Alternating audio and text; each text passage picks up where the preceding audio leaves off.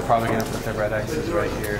So about 2 feet forward, which means that if I'm standing straight up, or if I lean forward at all to be angled for the judges better, I'm actually gonna put more shadow on myself. That's something to think about when you try to front step somebody on stage. You try to get a little bit bigger by standing a little bit closer to the judges, but now you're closer to the light, so I'm gonna have to eyeball some people tomorrow when they get on stage and see where they look best with the lighting compared to other people. So that's the stuff that I pay attention to just from playing sports. Like, those little things matter. So when you're on stage, you know, if you're fucking close head to head with somebody next to you, I mean, there's a lot of different things that I do to make sure that I can fight against that guy.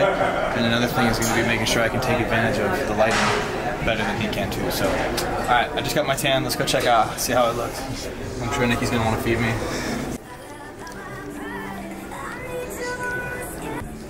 Sheesh. Looking bronze, my guy.